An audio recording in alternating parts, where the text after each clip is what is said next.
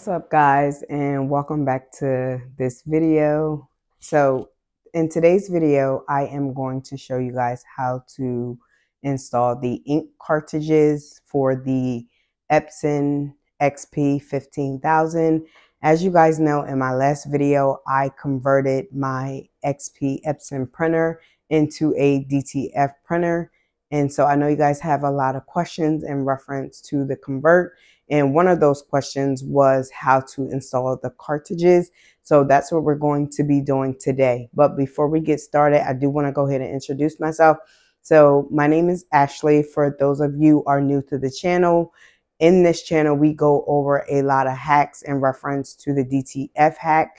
We did upgrade to the DTF, like doing the actual DTF printing. So I'm not going to say we're no longer messing around with the hack, but we don't have to use it as much. I also do tutorials on how to use Canva or anything that you may need help with. I show you guys how to use your settings in your printer. So pretty much anything DIY, crafting wise, I show you how to do on this channel. And I do give you business tips in reference to how to either start up a business, how to start up a t-shirt business, or whatever venture that you want to go into. I do give some advice on that. And I also do talk about a little bit of freight dispatching on this channel as well. So as my husband tells me, I'm the jack of all trades. So I do a little bit of a lot on this channel. So if that's something that you're into, then stick around for the videos. If not, I thank you for stopping by and I hope to see you again. So without further ado, we are going to go ahead and jump right into this video. And also, I would just want to ask you guys, can you go ahead and hit that like and subscribe button if you are new, and also hit the notification bell so you don't miss any new and upcoming videos that I share on this channel. All right, guys, let's go.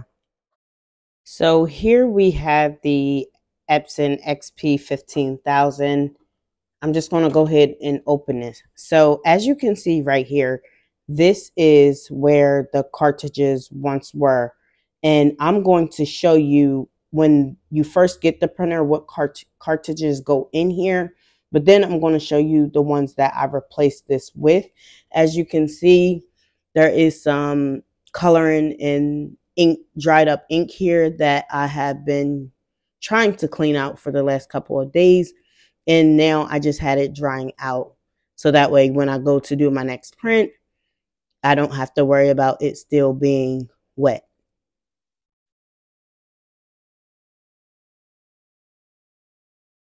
So when you take your printer out of the box, it's going to be more cleaner than this, but I'm just showing you something. When your printer comes out the box, this is the cartridges you will see when you pull your printer out of the box. This is what you'll see right here. And as you can see, it does have a color scheme that you want to follow.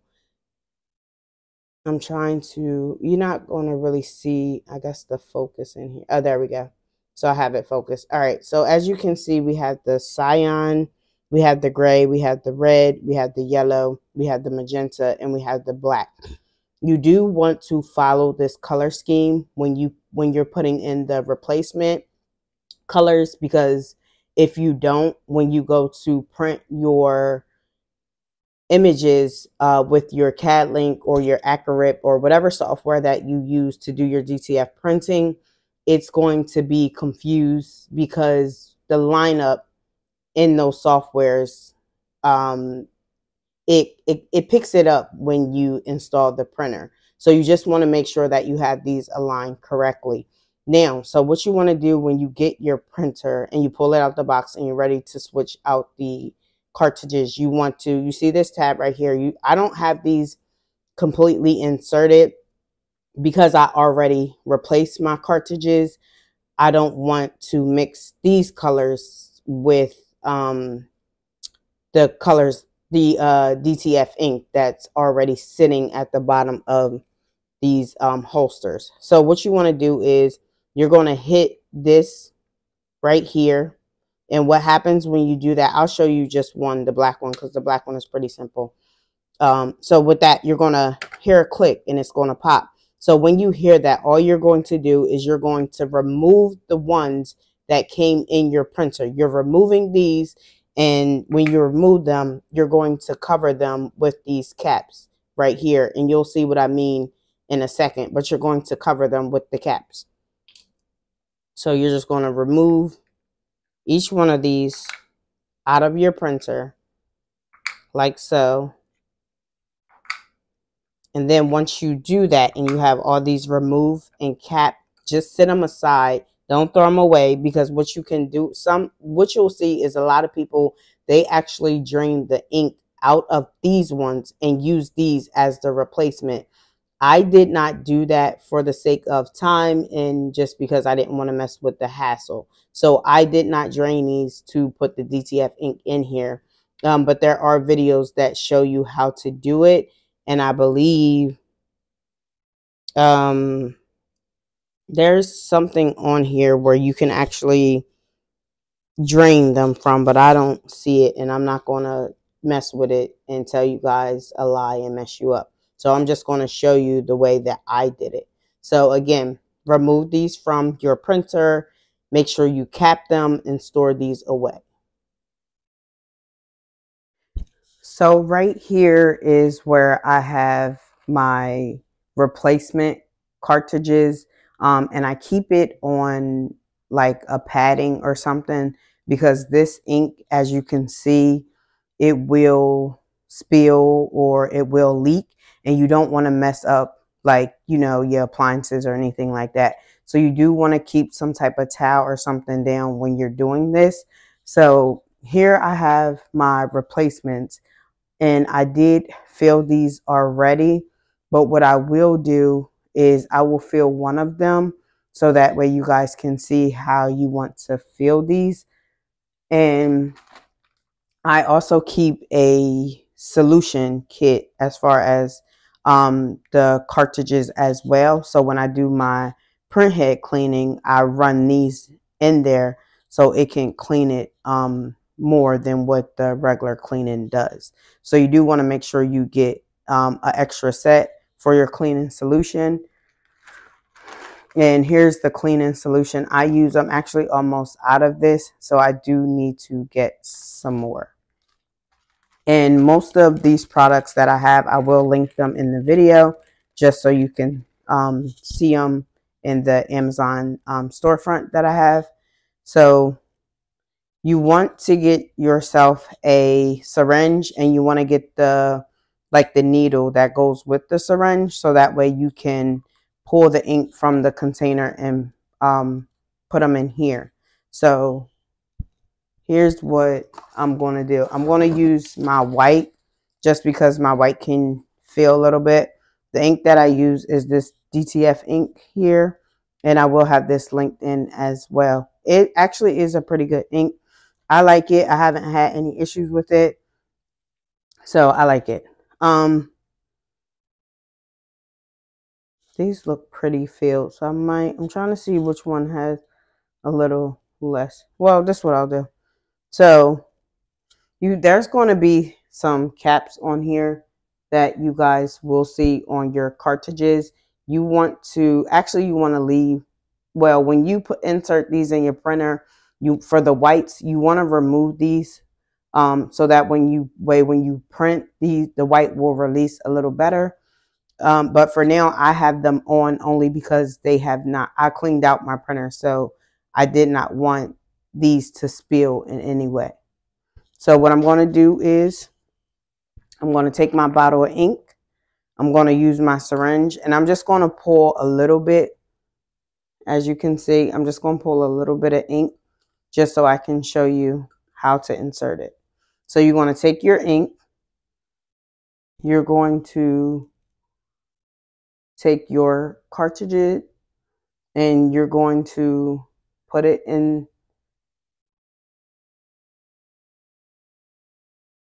You're going to put it in this hole right here, and you're just going to squirt it.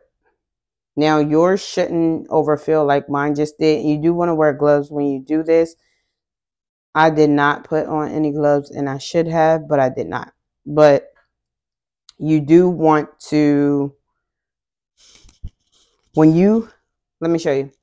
So when you fill this, right, you have two sides. This is like a sponge on this side that will absorb this side of the ink. So if this was empty and I poured my ink into here, this side would absorb first, and once this side is filled, so you do have to wait around a little bit for this side to absorb all the white.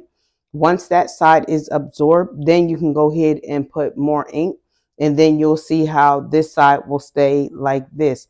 Now, I would recommend for you guys to get the bigger I guess containers if you can for your ink, because these little cartridges, depending on how much you're printing, they do run out fairly quickly. So you do just want to make sure you are getting bigger you know, containers than what I have, because I'm telling you, I have to fill this thing every couple prints. But I would need to install the bigger size containers, so that way I'm not having to keep replace these every couple prints. So now I'm going to show you guys how to insert these in the printer, so that way you can see how they would go in. Also, with the capping station that I was talking about, when you pull these from the cap, you can see the ink that's inside of there. But all you have to do is this. Go from the front, then work your way to the back, and you'll hear a click to know that it is secured. I'm going to do that one more time just so you guys can catch it. All I did was insert this part first, and then I clicked it, and you heard the click. Now, to know that you have these on the right side before you even insert them in, this flat part right here and this part, you'll see and notice that this butt part like sticks out, and there's a flap back here. So if you have these two on the same side, you know that you're going to have an easier time placing this in like this, because if you try to do it the other way around, it's not going to work. So just make sure you have that line correctly before you go ahead and try to snap it. Okay, so here we are back at the printer, and when you are inserting your cartridges, just make sure you do not mix your colors, because if you mix your colors, you will have a mess when it comes to printing. So I'm just going to go ahead and show you guys how I insert each one in here. I want you guys to get a good look at that. It's my magenta. Then I have my cyan. Then I have the white. Now you'll notice that there is no label for the white. So you'll see that they say gray and red. You know that those are the white. So make sure just to be on a cautious side, you put a W for these to know that they are white if you would like to. I have noticed that some people have done that. So if it helps you to label it to know that those are white, then I would recommend that you do so. And I'm going to show you, as you can see, when I had these sitting on my napkin, they leaked terribly. So just make sure you are using that level of protection when you are messing with the ink, just so you don't mess up your appliances. Now, when you go to do the cleaning solution, you're just going to repeat the same steps, and that is how you are going to insert your cartridges.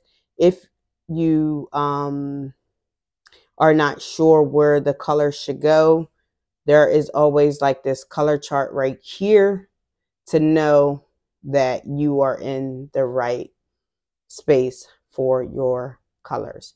And that is all to it to insert the cartridges. You will notice some people, when they have the bigger ones, they'll have like the section taped up here, and they'll have it running from like their station. Again, I have not set that up yet. I will need to do that, but I just wanted to show you guys how to insert these cartridges really quickly.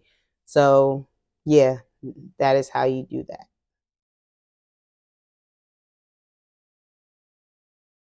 So guys, that is the end of this video. I thank you for watching. I hope that this video has helped you in the way that you were expecting it to.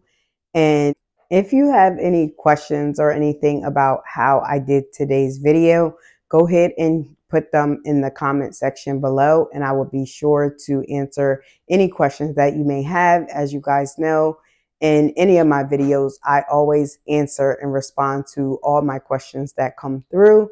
So just again, send me a comment if you have questions, if there is anything else that you would like to see me do. And if we get enough comments in reference to the same thing, I'll be more than happy to go ahead and do a video like that. If you guys found this video helpful, please go ahead and give this video a thumbs up. Go ahead and share this video. Also, again, hit that notification for the bells and go ahead and subscribe to the channel. And I thank you for stopping by. Until next time, guys, take care. Oh, and also, again, all the links to all the items that I have will be in the description of this video. Till next time. Bye.